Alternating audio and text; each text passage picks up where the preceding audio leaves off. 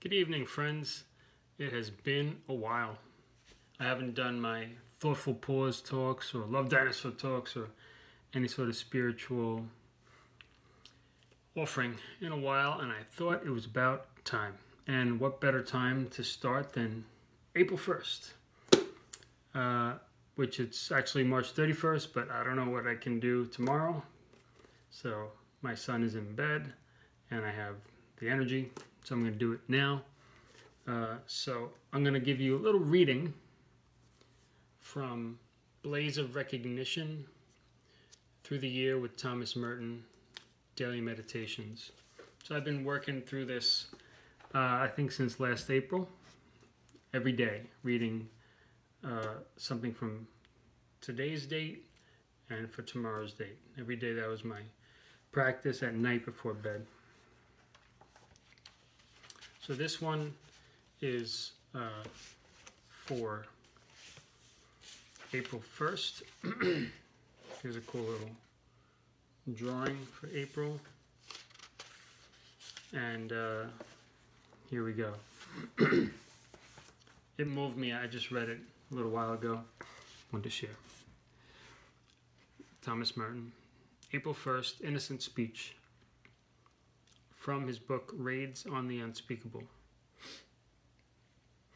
I came up here from the monastery last night, sloshing through the cornfield, said vespers, and put some oatmeal on the Coleman stove for supper.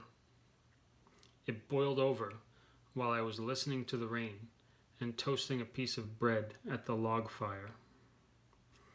The night became very dark. The rain surrounded the whole cabin with its enormous virginal myth. A whole world of meaning, of secrecy, of silence, of rumor. Think of it.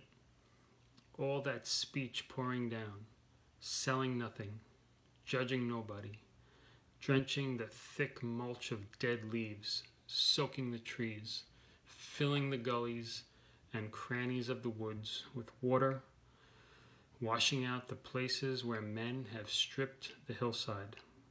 What a thing it is to sit absolutely alone in the forest at night, cherished by this wonderful, unintelligible, perfectly innocent speech, the most comforting speech in the world, the talk that rain makes by itself all over the ridges, and the talk of the watercourses everywhere in the hollows.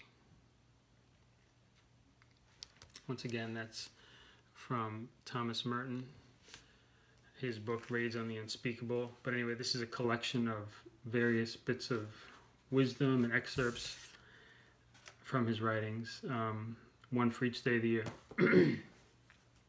So, yeah, the innocent speech of the rain.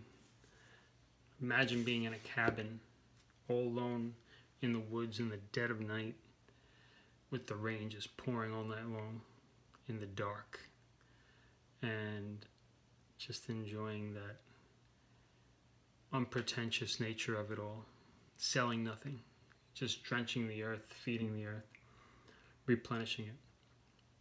Okay, that's it for tonight. Have a wonderful April, end of March if you're watching tonight, and looking forward to connecting more with my writings or other people's writings in the upcoming months. Till next time, take it easy. Bye.